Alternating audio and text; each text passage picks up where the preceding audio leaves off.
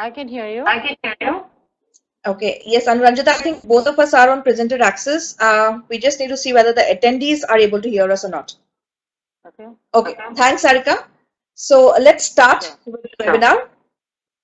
Wishing everyone on the call a great afternoon and a warm welcome to the BD Foundation Women of Influence webinar with Anuranjita Kumar, CHRO Citi South Asia. My name is Rashmi and I lead the Diversity and Inclusion practice for BD Foundation in South Asia. It gives me great pleasure to introduce the third webinar for this year with our network of global thought leaders. We at BD Foundation believe in getting professionals together and getting them a platform where there is an exchange of ideas, which is educative and also provides an open space to learn. As part of a sustainable initiatives, which includes a corporate networking group, internal women leadership journeys, and the LEAP program, which is a cross-industry mentoring platform for women leaders, we are very happy to curate the Women of Influence series of webinars for the year. This also gives an opportunity to our emerging women leaders and our clients to engage on diverse topics, which is beneficial not only to the individual, but also to the organization and the society that we live in. So I welcome everyone again on the call and a big thank you for joining in today afternoon. We have been fortunate enough to have thought leaders around the world believing in our cause and volunteering their time to speak. In the past, we've had Rani Anderson, Dr. Helen Turnbull, and Howard Ross, to name a few, who spoke to us from the US. And lately, Jane Horan and the last webinar with Zarina Stanford, Chief Marketing Officer, SAP, they spoke from Singapore. Today, we have Anuranjita, Chief Human Resource Officer, South Asia, speaking to us from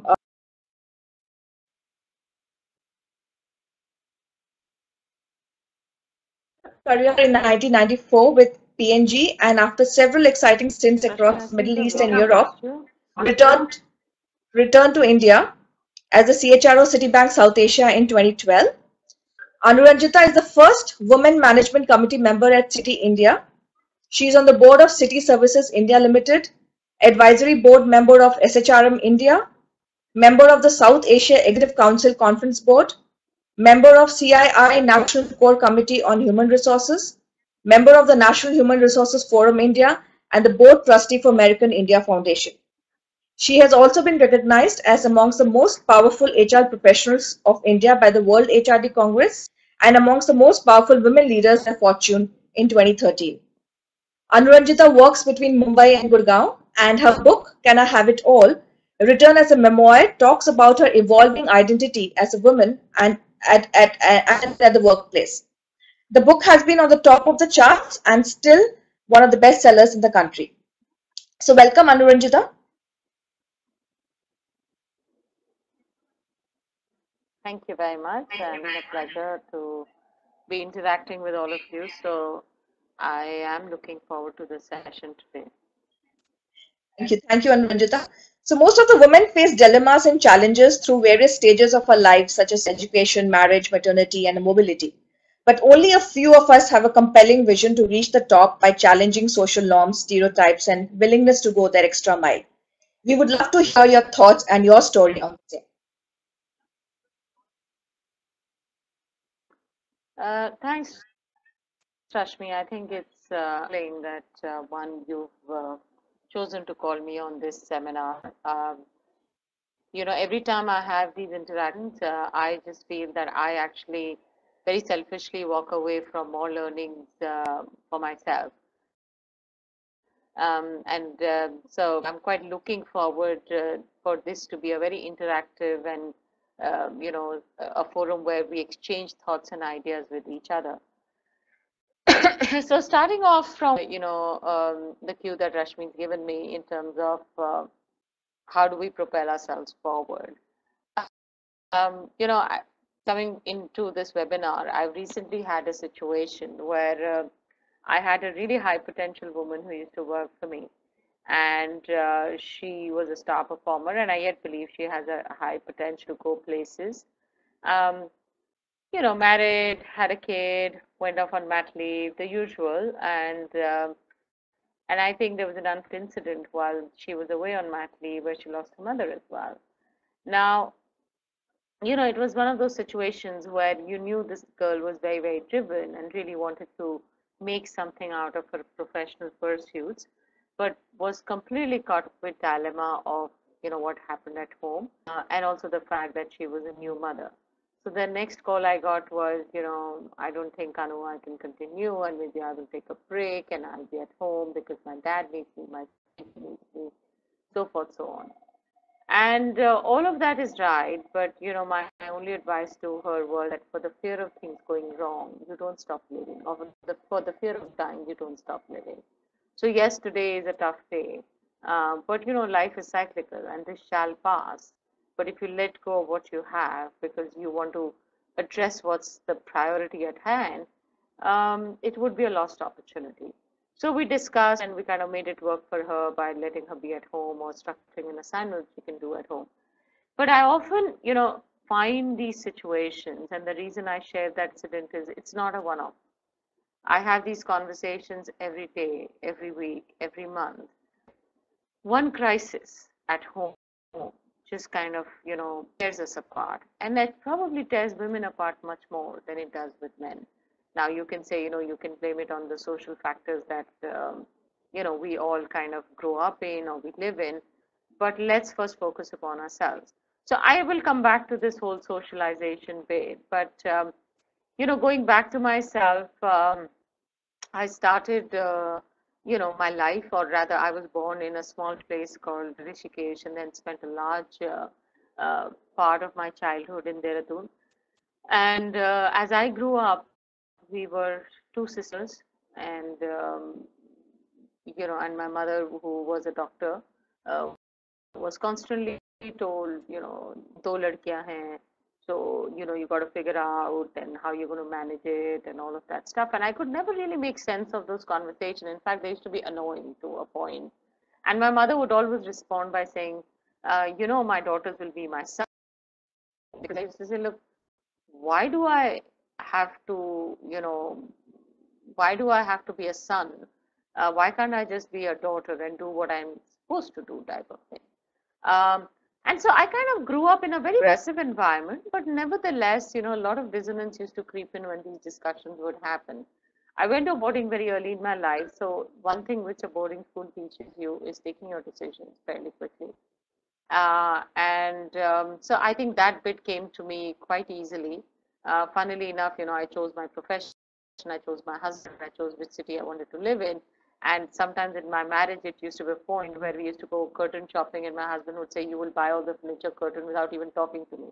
But I think that was decision making to an extreme. But so I think I grew up in that environment, and my mother always aspired that one of her daughters should go in the medical school, right? So I kind of was the older one, and somehow a little more obligated to fulfill that expectation. So I applied for medicine, and I got through the exam, and I started my medical studies. And then as I pursued it, I realized that's not really what I wanted to do. And this is where the dissonance comes in with taking decision versus fulfilling somebody else's expectation. So I decided to get out of the medical school. It was a big decision, and something which my parents weren't very happy about. But the first time where the whole, thing about taking a bet on yourself dawned on me. And I was all of 17 or 18, so a bit nervous because, who leaves a medical seat and says, okay, I will go and do psychology. But I just knew what I did not want. I didn't know what I wanted at that stage, but I knew what I didn't want. And so there was a bit of, you take a bet on yourself, because if you don't, who else will? And that's how my, graduation in psychology started, and on XLRI and HR, and then I started to work. And when I started working, I think my parents didn't know business schools because they came from a very different profession. So they pretty much left me on my own, which I think was very sensible. Um, and as I started to work, I kind of joined Procter and Gamble from campus. And at that point of time, I found my life partner, and my husband to be was working with Unilever. And as most of us know, that there can't be a strategic alliance between P&G and Levers, we were at another crossroad where we started thinking about, so what are we going to do? Choose the company or choose the husband? And so both of us got out in the market, and since Sandeep is not on this call, I can safely say I was more employable then. So I moved on to Citi, and he stuck around with Weavers. That was another crossroad in our life where we had to choose, or I had to choose, how do I go about managing it. And I want to pause here a bit because very often I have a lot of employees, both men and women, come and talk to us at this crossroad in their life that their partner is in a different city or in a, so what should they do? And here is how it goes. Men will typically say, I want to move to the US because my to-be wife is going to be there. Women will come and tell me, hey, I'll quit because I'm going to get married and the spouse to be is in the US. And so I get very different reactions. And the reason why I'm talking about it is that actually I don't know why that happens. The woman who's working here could well ask for a transfer to the US, but it doesn't happen that easily. Women tend to kind of throw in towel much more easily because for them, keeping the family together, making some compromises to be together is of paramount importance. Not that it is not for the husband or the man, but because there's one partner coming along, men don't kind of stretch out on that front. So for us, that was a big crossroad, and I think therein started our tries with a two-city marriage. When I joined Citi, I was with Delhi. I was in Delhi, and he was with Unilever in Mumbai. And at that point of time, I said, look, I can't keep making job changes, so we're going to just stick it out and make it work, and we'll see what future holds. So we were a Delhi Mumbai kind of couple, and we did it like that for a couple of years. Then we moved to Singapore for a while, and then we kind of he followed me to Singapore, he followed me to New York, and then he was getting poached for an assignment in London, and then I followed him to London. So as a dual working couple, I think we kind of made it work depending on which location we could make things work for the other partner. I think London was an extremely interesting experience because this was the whole mobility bit, and I would talk about marriage, mobility, and modernity. In the mobility bit, as we were making it work, by the time we reached London, we had 2 children. We were trying to adapt to a different culture, to careers and jobs. And after about 4 or 5 years of settling down in London, my husband decides to come back to India. Now, this was a very tough crossroad for us as a family because I wasn't ready to come back to India at that point of time. And my children wanted to actually go back to the US. So we were 4 members of the family moving in 4 different directions. And we thought about it a lot. We debated a lot. And I think finally my husband and I decided that we're going to have a split family all over again, wherein I stay back in London and he would return to India. And that's how we 2 years between London and Delhi. And I think where there's a will, there is a way. Everybody thought, we'd gone crazy, including my mother. And she couldn't understand why we would do this. As a mother, she was always concerned of being. So she would often tell me things like, he earns well enough, and he has a great job, and why would you do this to yourself? And this is not how life is, and this is not how you stay as a family.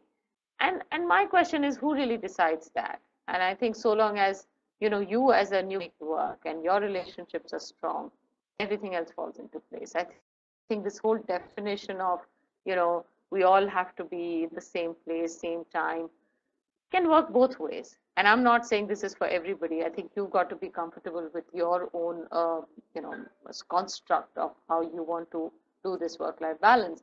So I think mobility for us was key in the way in our careers.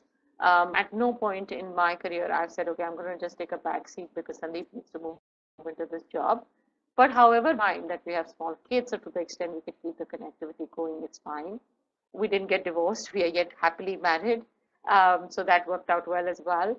And finally, when a good job opened up in India, I came back to India. And that was by choice for a professional move. And it all finally worked out in the end. So I think you've got to persist the path. I think you've got to be, first of all, clear about what you want and what you're looking for. Because if you don't know where you're going, anything will take you there. And I think that happens very often. Many a times, when I'm kind of mentoring a few people, including women, people come and say, oh, I'm kind of done with this job. I want to do something different. The moment I ask, okay, what do you want to do? They would turn around and ask me, what do you think I should do? And the real answer, I don't know, because my answer may not be your answer. So you've got to be clear about what your path is. For example, I often say, people who are homemakers, I have a lot of respect for them because I think they've given up a lot to give everything to their home. Um, and it's absolutely fine so long as done under any social pressure, any duress, or any kind of a mindset. It's been done knowingly. Because if that doesn't happen, then I know enough moms who, when the kids fly away to college, are searching what is their meaning, what is the purpose of life, because children grow up. After the age of 16, they don't really recall what you did for them when they were 3 or 5.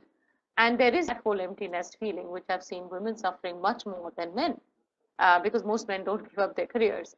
So I think it's being homemaker by choice, knowing very well what you're getting yourself into. But what we tend to find, the majority of the women tend to do it under social pressure. I can't leave my child home alone. I don't have enough support. My mother or my husband are not very supportive. So there are all kinds of pressures which work around this. And I think that's where the problem is, because if that is done, then one industry is bereft of the talent, and as individuals, um, you probably have not maximized your potential, especially professionally. So I think that clarity of purpose and where you want to take this journey is extremely important. Once you're clear, you've got to fuel it up with enough conviction about why. So one is what you want to do, and then the why do you want to do it. You want to do this not because somebody tells you to do this. You want to do this not because this divas tell you to do this, not because Sarika tells you to do this, not because Anu tells you to do this. You want to do this because this is what really matters to you. And I think realizing that takes a bit of time. It's intellectually all good, but realizing that takes a bit of time. For me, that moment of reckoning happened when I made the change from medical school to a business management career. It wasn't easy.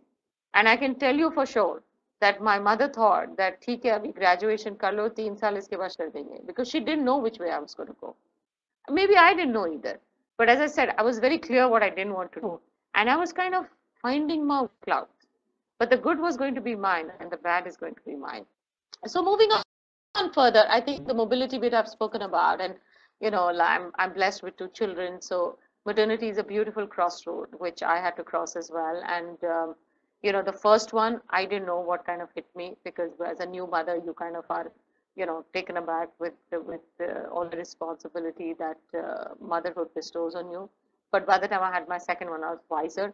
I remember when I went on my second mat leave, I was very clear with the organization about what I'm going to come back to. And I think there were moments when I came back after my first mat leave and I was put onto projects, which I think kind of kept me going for a few months, but then I found it very frustrating. So I recall a conversation with my boss then, which was a tough one, where I had to go and talk to him and say, look, I'm not really enjoying what I'm doing. And he was quite shocked, because in his head, he was trying to give me flexibility when I hadn't asked for one. He needed to check with me whether I need flexibility. He assumed it because, obviously a lot of new young mothers around him wanted that flexibility, and that's absolutely fine. But every mother is not the same, and every mother doesn't work in the same way. And for me, the learning was, why did I wait for 3 months? I should have, spoken to him at the onset. But when I was having this chat, which loud and clear, I said, you know what, I don't need to leave a 3 or 4 month child behind at home if you don't give me anything meaningful to do at work. So I think he understood it, and I kind of landed myself in the right job that I was looking to do. So you got to ask for what is yours, because if you don't ask, you don't get. I'm not saying you every time you ask, you will get what you're asking for, but be realistic about what you want, what you ask the organizer for. And before you ask for it, you also got to earn the equity and make it worth the while. When I decided to do London, Delhi for 2 years, it wasn't easy. I was heading HR for investment banking in the midst of financial crisis.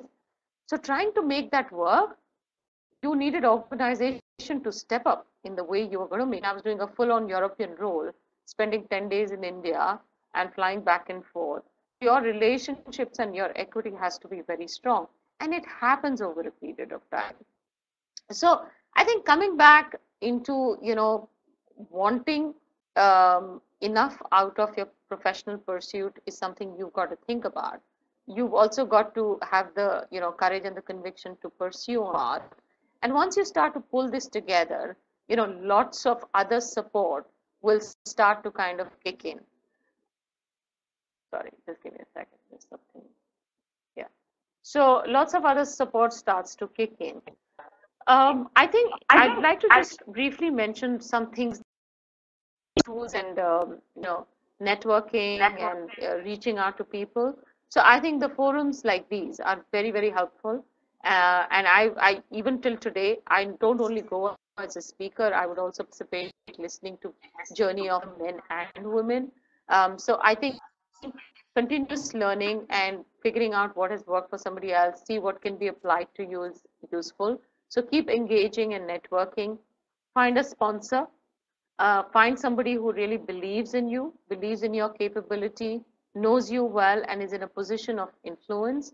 Find a mentor, somebody you think actually get some steer, some guidance from, and most importantly, find you've got to have the family support. So you've got to make your parents or your in-laws or your husband understand what is it that you want to do professionally and how they can help you pursue the path as well.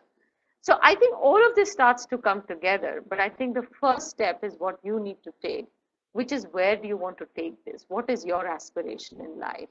And I'll be very, very candid here that I find that that is yet lacking.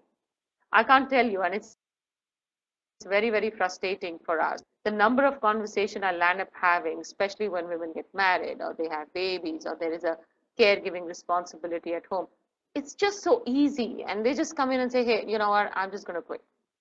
I'm going to be at home, or I'll do something part-time, or I will do something this. And I thought, there's so much investment which has gone into your education, your life. Why wouldn't you want to reach your potential? And I think, it makes it easier for women because socially it's quite acceptable. How many men can do that and get away with it? None. I think it's increasingly becoming a little more acceptable. But even then, the percentage of men you find at home with a working wife is probably negligible. Leave alone with a working wife, being on themselves because it's socially shunned by the society. So I think I will just turn the lens on the women where you've got to be wanting of, some of the aspirations that you have. You've got to be having the fuel to, light the fire to kind of achieve what you want. And it's only then when things start to fall into place. So I'll just kind of pause here, Rashmi, and I can go on and on. So you got to tell me if you want a question or you want me to continue. Yeah. Thank you, Anuranjita. In fact, I was just wanting to barge in and sort of take a pause here because you've said so many things over the last 15-20 minutes that you've been speaking. Foremost among them was about you have crossroads in your life and you have to make your own choices. You have to know you have to take a bet on yourself, and if you won't, then who else will? And it's you need to know where you're going and what you want to do and why you want to do. So I now want to sort of keep the platform open for questions and understand what people are thinking about the views that Anuranjita has just spoken about, and we would love to make the session more interactive. So if you could just type in your questions here, we will then be Anuranjita will be sort of answering them. So it's open to everybody. Please type in your questions here on the chat. And Anuranjita, today we have people coming in from across India, and we have a couple of our leadership programs running across India in a couple of organizations. So we have our women leaders, emerging women leader participants from there. We have people who are on our mentoring program. You are also a mentor in a program. So we have our mentees also who have joined in over the webinar today. So, okay, we have Usha Ravindran who is typing in. Okay. Okay.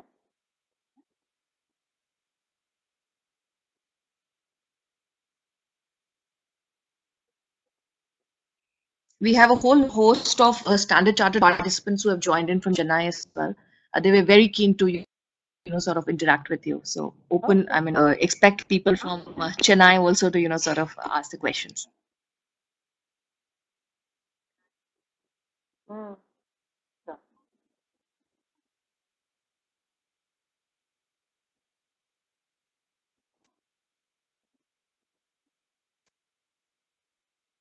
Okay, so Usha is writing saying that we are amazed with the number of crossroads you had, most important living in different locations. How did you convince yourself?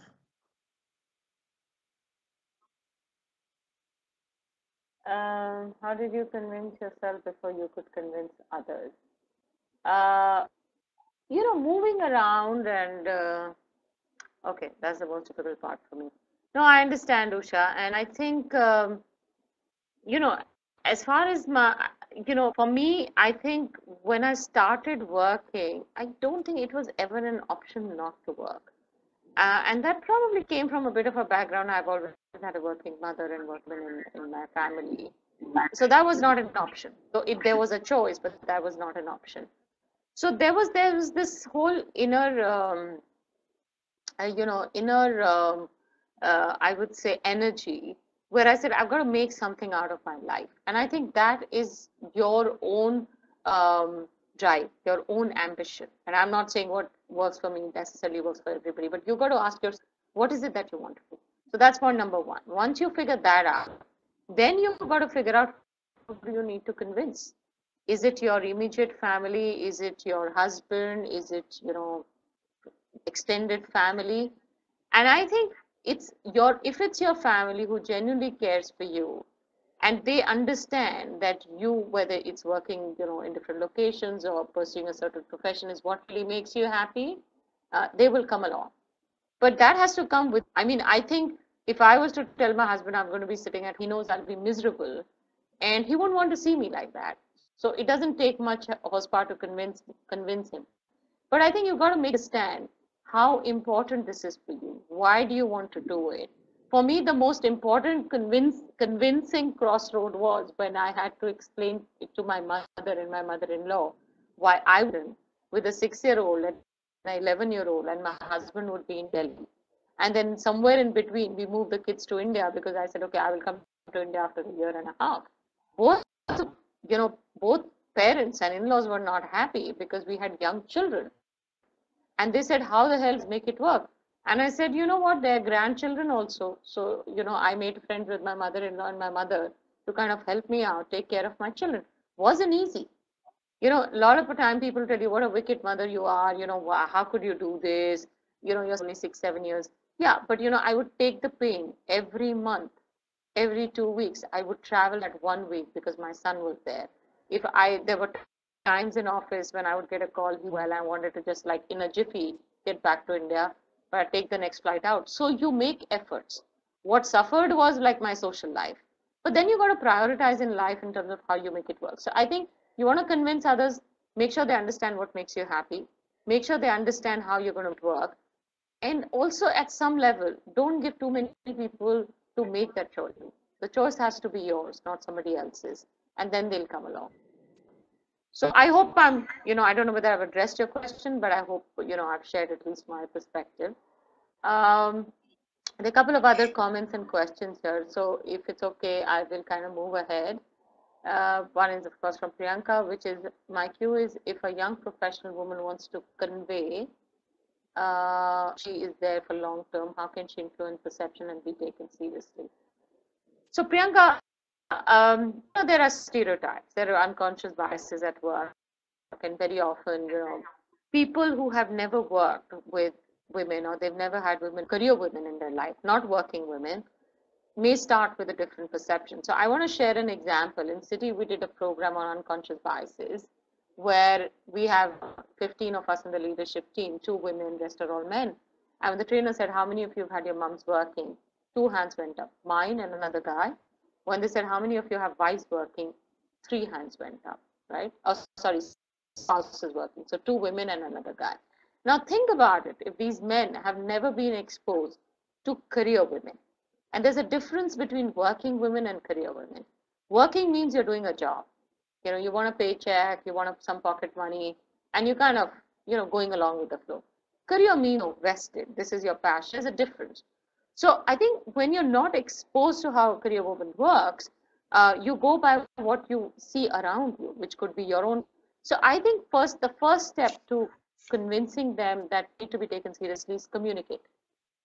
Talk about your aspirations and talk about how seriously you want to pursue it, so people understand you better. And I think the many a times it's the maternity example that I was talking about, that I just assumed that I want to do flexi and I didn't want to. But he didn't ask me because his wife probably done it and other people in the team had done it. So it's communication, it's engagement. The second thing is whatever you do it well. I mean, there is a basic hygiene factor at work where whatever you do it well. And the third is, life is competitive. So when you get into the corporate world, it's going to be competitive for both men and women. So let that not set you back. I mean, learn to deal with it. Very often I have women coming and saying, no, if I'm in a boardroom, people shout and scream, I can't. Well, you don't have to shout to be heard, but you can be firm and raise your hand and saying, hey, it's my turn. And be rude if somebody doesn't listen to you. So be ready for competition. I find there's a lot of women at junior levels and mid levels, but when you go to the leadership pipeline, the percentage of women that we find is minuscule, in spite of all the efforts that has been done in the India corporate world. Very few women who are ready to get into the C-suite. And that happens because women just out, and that goes back to the point of aspiration gap. So when you go for the CEO role, I can tell you, men don't have it any easier than a woman. They have different issues to deal with. I have a husband who's a CEO, and I can see that he's stressed out as well on different counts, and I have different stressors.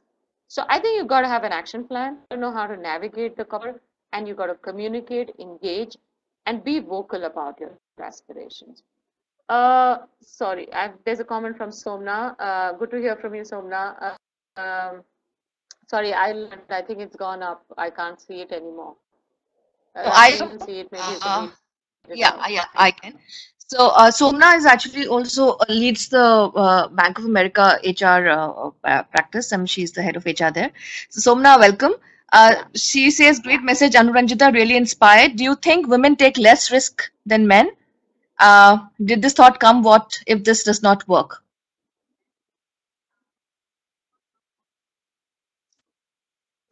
Do you think women take less risk than men? Women who take as much risk as men, or sometimes more risk. Yeah, I don't think so. But I think the number of women who take less risk than men are lesser. I think it's just a volume game. So I think women who cross the hump probably then, kind of straddle and, they take more risk, they try different because they have tasted success. But I think to get them over the hump, takes much more effort. What I tend to find is many more women cop out before the hump. But if they cross the mid-career crossroad, then they're probably as competitive as men. So it's a volume game. And I would say, yes, in a volume sense, less women take the risk. But once they take it, then they are at par. So moving on. Okay, and the next question is from Thanks, Deepti. Then Deepti? Yeah, Deepti, yeah. You want to read it out? Yes. She says women need to take charge of what we want and fuel it up direction and passion. What is that one advice that you would give in terms of how to manage the perceptions at work through different stages of women's life, like marriage or maternity? Does proactive communication always help?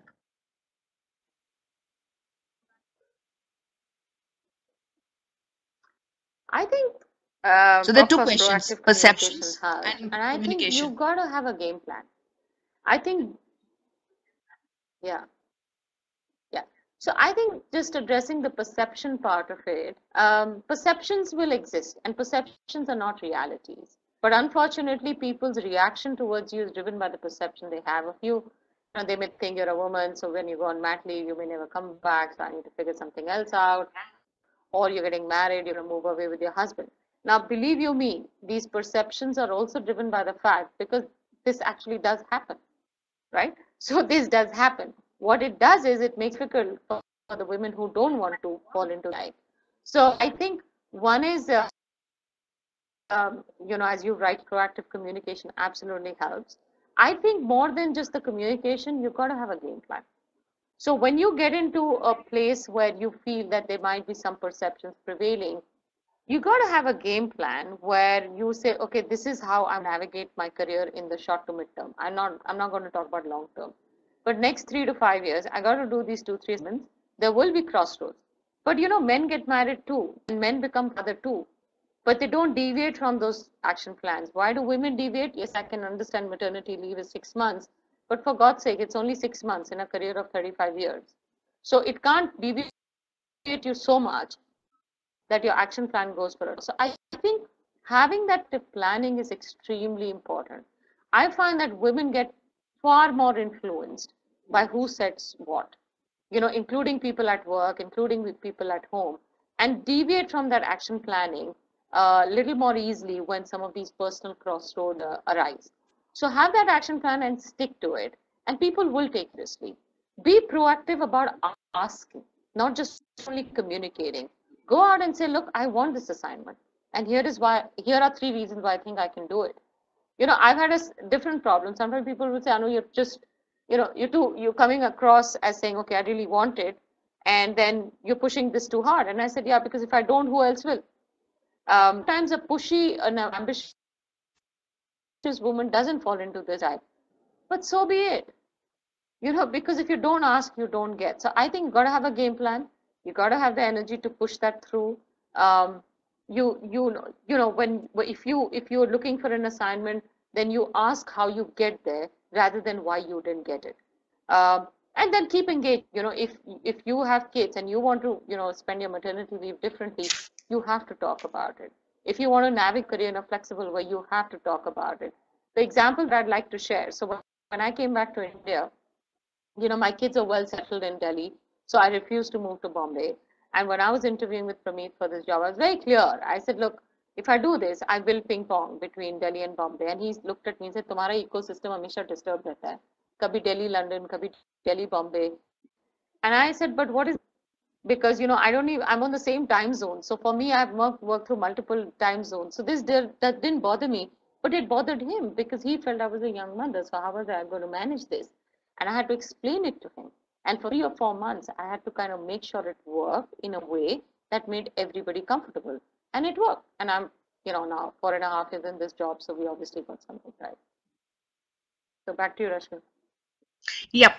So, great answers, and I think everybody is very, very thankful and very, very inspired by your answers. There is this one question from Ajita Mohanty where she's talking about politics in the corporate world, and she's asking whether women are equally placed to handle politics as men do. And there's an assumption that men handle politics more than women do. What's your take on that? Yeah, so that's an assumption. I think women are really good to handle this. Think about it. Just step out of the corporate world and think about family politics for a minute. All those funny serials which come on TV. That's all about family politics. And who are at the center of it? Women. So I think that women are actually very good. And politics somehow has this very negative connotation. So let's talk about dynamics or human dynamics. And I think women are very well placed to do it at home. The only thing is, how do they translate it into office? And I think when you're a minority, which sometimes women are, it can be a bit intimidating in the way you deal with it because you feel a bit insecure. If I said this, so and so will think about me in which way. But that's the bit you need to kind of, get yourself secure with by having a network, by having mentors, by having sponsors. But I think actually women are better equipped in terms of navigating human dynamics because I think they have a better intuitive sense. They kind of, I just find the whole empathy bit comes a little more easily. And sometimes, let's talk about negative politics where, somebody's trying to get somebody. And that's part of competition. So if you've been through school and college, be it a girls' college or a girl, it existed there. So I don't think you should ever feel handicapped in any way. The only thing may be, fewer of you in a working environment, and more so as you grow senior. But I'll tell you what, at a senior level, leadership is gender agnostic. Nobody cares a damn what happens in, how many men or women in the boardroom, so long as you can manage it rightly. So I think what you have to do is step back from the organization, dynamics which are happening. You got to analyze it. You got to figure out your move. It's a game of chess. And if you get that chess right, you're fine. So I think that's a bit gender agnostic. I think women just sometimes I find them fumbling because of the number of women in the room rather than their ability to manage politics. Yeah, great answer. So there's another question from Shikha, where she says that, I want to ask, after a particular tough year due to some personal circumstances, if you have to take a back foot at work, how does one go establishing oneself again as a high potential, ambitious professional, and who is also capable of contributing significantly to the business? She's talking about taking a back seat and coming back. How do you establish yourself? Sure. Yeah, so you take a break. I mean, that happens, and people take nowadays people take breaks quite willingly and voluntarily. I think the couple of things you need to do if you're taking a break. One is when you start all over again, you got to be realistic about where you are today. Because if you've been away from work for say a year or maybe 2 years, the world around you is dynamic and it has moved on. So you got to figure out where you can be relevant and if there is a new skill to acquire. And I often find when men or women are coming back to work, they haven't really figured that bit out, that how relevant they are and what skills they need to acquire. So I think getting back into the job market or getting back into an organization, that assessment is extremely important. And once you're back on the treadmill. So, it'll from there on, your clock will start ticking about how you perform and, what you contribute and what you value add. And if you're able to display high performance, high leadership, there is really no reason why you wouldn't be considered as a high potential. But I think after the break, that assessment, you know, equipping yourself, assessing, reskilling yourself is important. I would never recommend that if you've taken a 2-year break, you go completely, cold into the market, would have moved on. The other issue I find, and this is very India specific, when we tend to hire women, second career women, there are times where, if you've taken a break of 4 years and you're coming back, you will have a situation where your peers have moved on. And I tend to find in India that relativities are very important. So, no, I will not work with this person because he or she is my batchmate from college or MBA school. I think you've got to leave that behind because you decided to take 4 years off for a very good reason. Life has moved on. So realign your thinking and be realistic about where you're starting out. It's nothing different than when you started your career. And then go about it with your action plan, key milestones, track yourself, nothing different. But we've had, this year we had 6 women who've had career breaks and they've come back to work and they are roaring to go. I really don't see them any different than a lot of other talented professionals. It's just that they're realistic about their start point is slightly different. And if they can speed across or they can pace themselves out. That's their choice. Thank you, Anuranjita. So there's the next question from Sati Mukund, who shares, I just try to, sort of summarize her question. She's saying that, women have a lot of, they're known as the nurturers and caregivers, whereas men are known as the providers. And at the same time, back in office, women have to keep competing with men, also having to complete their nurturer, caregiver, sort of responsibilities at home. So how do you sort of manage that? So basically, she's talking about work-life balance.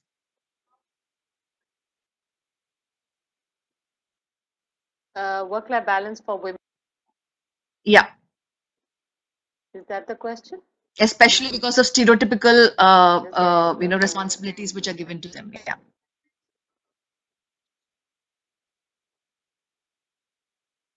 Yeah, but look, don't try and be a superwoman because that's a fiction, right? So I think, work-life balance to me is a very personal concept. And it's about prioritization. It's never 50-50. So there are times when for both husband and I, work is very important where I'll be 24/7 at work, which, like this week. And it's going to be a concentrated week because there are multiple priorities. But I would have planned, because I wish to plan it like that. I mean, I'm not a control freak, but I would have sat with my maid and made the menu for the whole week, what the kids are going to eat. Would have sorted my mom to come in if anything is needed. Um, and then there are times where I am just at home. I'm take my flexi and I'll work out of home because kids are having something in school. So I think it's a bit of a prioritization from time to time, and you got to kind of draw your own boundaries. So I'll give you another example. When I came back to India, and everybody knows I do Bombay, Delhi. So Monday to Friday I used to be here, and then weekends I would go back to Gurgaon.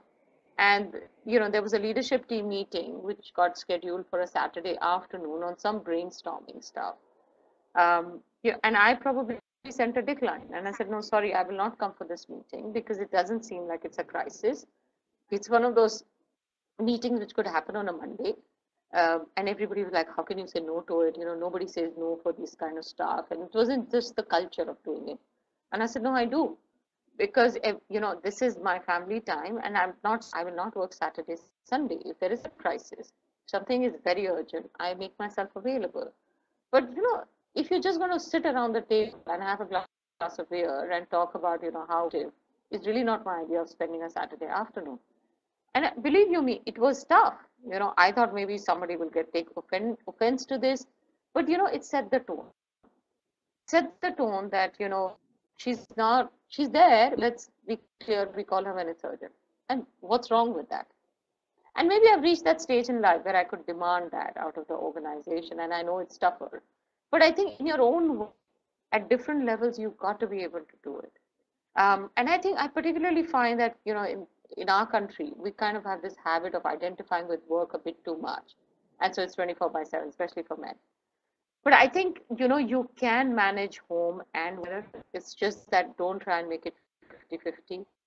There will be days where work will take precedent, and there will be days where home will take precedent. If there is something pressing at both ends, get help.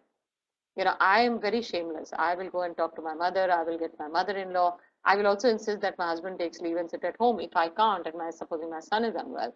Why not? My work is important, his work is important, but there are days where my work is more important than his work. So I will negotiate with extended network. And by the way, if there is something at school which I would have liked to be there because there's something which came up at work, I won't kill myself for it because it's okay. So I think, it's also we women burden ourselves so much कि ये भी करना है और वो भी करना है, that we don't land up doing everything and then we start to kill ourselves with guilt. So don't do that.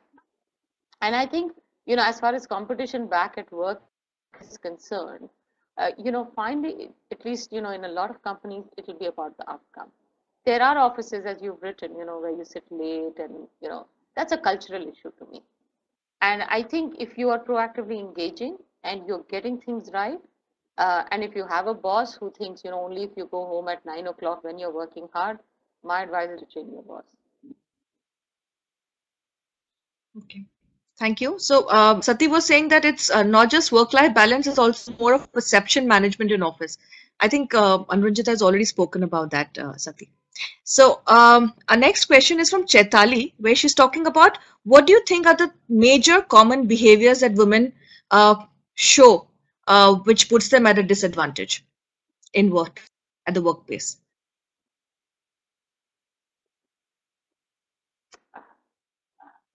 So I know the behavioral challenges are they don't talk very little. So if you don't talk, you're not heard. And sometimes if you're not heard, you don't exist. I think women are just more conscious about, and actually, it's a tough one because what happens is when you get into a meeting, they're just more men. So some women, when they're not sure about themselves, even though they know everything and they will not talk because it's either discomforting or it's intimidating, or the environment is not inclusive and comfortable. But I would advise you saying, even if you're uncomfortable, talk, because that's how it will get comfortable. So staying quiet is not an option. because that makes you feel invisible. The second is, you know, I would say it's again a bit tricky, but I think I find that women are extremely good at managing conflicts, especially when it comes to personal conflicts at home. But I think they get a bit torn when the conflicts at work.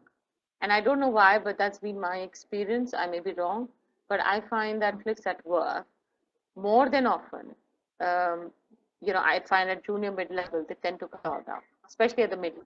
It could be other pressures which are on their head, but I think you've got to learn to manage the conflicts at work because they will always exist. For example, we were talking about late sitting and the perception and, somebody thinking bad of you. Let that not impact you so much that you start assessing yourself, but learn to manage conflicts, learn to manage aggression at work sometimes. Aggression doesn't mean assertion. Aggression doesn't mean ambition. Aggression purely means bad behavior. And so learn to say no where it feels uncomfortable at work, and be demanding of what you feel you deserve. So I would say conflict resolution and being demanding of deserve is important. And third and the last one would think, you know, I think wanting, and I think the whole push to aspire to be at the top and being vocal about it is important. I don't see that enough at workplace. And again, it's a catch-22 because I find that a lot of women who kind of are vocal are then branded differently. But as I said, I would rather be branded differently and get what I want rather than not speaking my mind at all, which would anyway what I want. So those will be the few things. I don't know whether they're behaviors or they are the ways of dealing with situations at home, but I think those are things which I think would be important. Okay, so speaking up is very, very important. Okay, so we have a question from Sunanda, where she's talking about, do you think if a woman is not working and sitting at home due to any reason, will society accept that in a positive way? If he's taking responsibility of all household chores for his working wife, will society accept that in a positive way? So basically, she's talking about men's being staying at home fathers or staying at. Yeah, yeah. So, I mean, this is my view, and is that we're not ready for that. Even if a man wants to do it, I think about it. I mean, a lot of you are on this webinar. Just reflect if you have men in your family who would do this. What will your extended family say? And that's really the answer. So, my right now, the society, at least in this part of the world, is not ready. I have seen increasing examples of that in the West. I've seen increasing examples of, like we have Jane Fraser, whose husband, by the way, was a very successful banker with Goldman Sachs. She got a really big role with Citi in New York. He quit his job and he moved. But they're far and few. And I think even in the Western world, we do struggle with this whole concept. And so it's very, very deep seated. I think if a man, today we've at least reached that stage that if a man wants to take a break for 6 months and be at home, that's perfectly acceptable. But if it's on an ongoing basis, I think you just need to be a little immune to the social pressure because I suspect that is yet there in the system. Great. So, so any few last comments? We have just about 4 minutes left in the webinar. If I can add, yeah, I just want to add to the last question. I mean, one good example of this is paternity leave. So, like for example, we have 1 month of paternity leave. Just the other day, a journalist called me and saying, "Is Citi willing to make this 3 months?" And I said, "No, I will not make this 3 months or 6 months like a lot of other companies because I'll tell you what, the utilization of even one is low. This is fully paid paternity leave with no stress about your wife working with Citi or your wife working at all. We are just telling men, please go home and spend time with your newborn." They don't do it. And why don't they do it? And we've taken all efforts within the organization so that nobody feels under pressure. Average utilization rate of paternity leave in corporate India would be 10 days. You check stats in any company. Now that's telling you something. So, we can keep putting interventions in place, but there is a basic social fabric, which is taking much longer to change. Sorry, Rashmi. Those are my last few comments, unless there is another question. No, last few comments from you. You've already spoken. You've told us that you need to have a plan. We need to be speaking up. We need to have proactive communication. Anything apart from these that you would want to give as last few words, words of wisdom.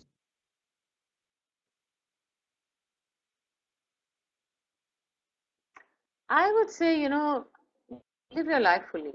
I think as women, as we grow up, we have been, just groomed in a way that there are different demands, and there is a certain persona you got to fit in, and it's not even the stereotype. And we constrain ourselves from just living our own wishes. We are always living for somebody else. So my advice in a nice way is, don't be a sacrificial goal, and live your life fully. If you want to go for that guitar lesson, go now, because life is passing by. You want to learn diving, learn now. You know, you want to do a different kind of a job, to go and work for a startup, do it now. But live it. And in a different way, I feel that as women, we are a little more fortunate. Going back to the previous question, society does accept that a woman can sit at home and it's perfectly okay. So make the most of it. Then do something different. Take more risks in life. Do different kind of work. Do different kind of jobs. Take bets of different kind. And be a little more kind on yourself, rather than always seeing as yourself as a daughter, as a mother, as a wife, or as as a daughter-in-law. I just think you need to see yourself for who you are, and love yourself for who you are.